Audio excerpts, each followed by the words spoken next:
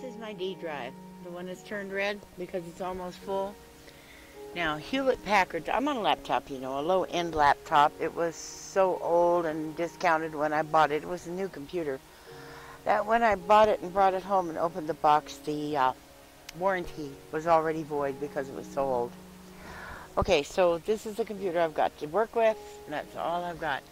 They promised that this recovery drive D would never fill, and you see that it is. And it's not because I've done anything stupid like, loading downloaded programs and stuff onto it. It's just, I've been using it a really long time. There's been a lot of backups and system restores and so on. It is very dangerous to try to change this. In fact, when you click on recovery, you get a warning. I'm going to move the Bandicam for a minute so you can see it. You get a warning that you're not supposed to change any of this because it could screw up your hard drive. Now, I have found a Hewlett-Packard support page that shows what I can do about this. It's going to be very scary. I'm not looking forward to this at all because I'm vision impaired and stuff, and I have issues with memory, and I also panic under circumstances like this. That's for Windows Vista. I'm on Windows 7. Basically the same procedures. I'm trying to click down. My mouse goes funny when I have Bandicam on. It flickers. So I've got the instructions here about what to do and how to do it for Windows 7.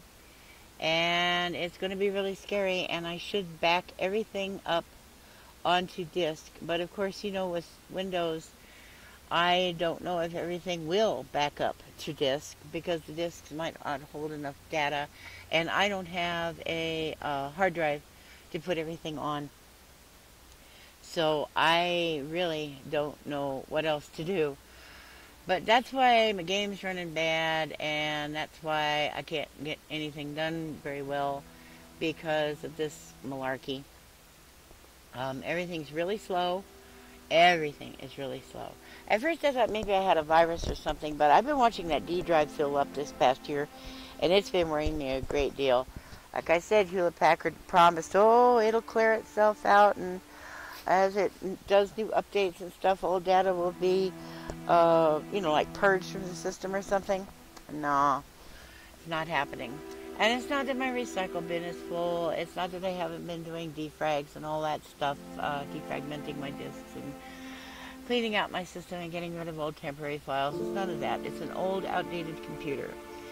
Therefore, the latest versions of Minecraft are not working so well on my computer. In fact, they're barely working at all. You see, I even got rid of arrows, whatever it's called, by going back to the most basic desktop I can, because apparently that turns arrows off in Windows 7, and the Mojang website suggested that would be a very smart idea to get better FPS. I followed everybody's instructions. As you know, I do the trick with the task manager.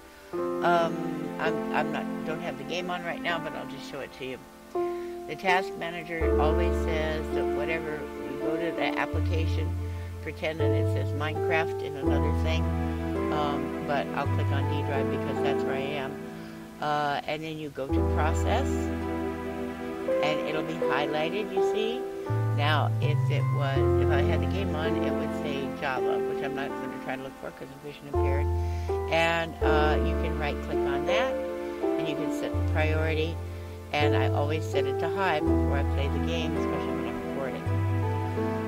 So I've dedicated more memory to the game, to Java and whatnot.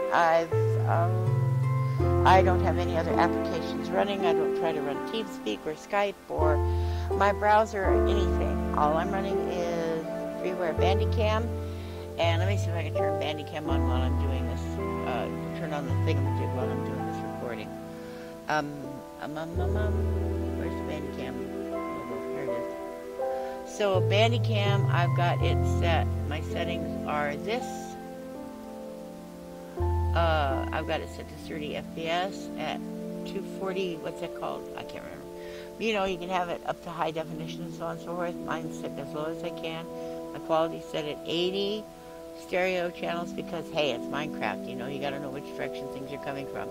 If I'm doing anything wrong in the way I'm formatting my settings to record, please let me know. And here are my audio settings. So I think I'm doing everything the way you're supposed to. I don't know. In the meantime, I'm begging for help because my way out of poverty is Minecraft. There are no jobs out here. I'm rural. I'm disabled. I'm stuck. I'm pretty good at Minecraft.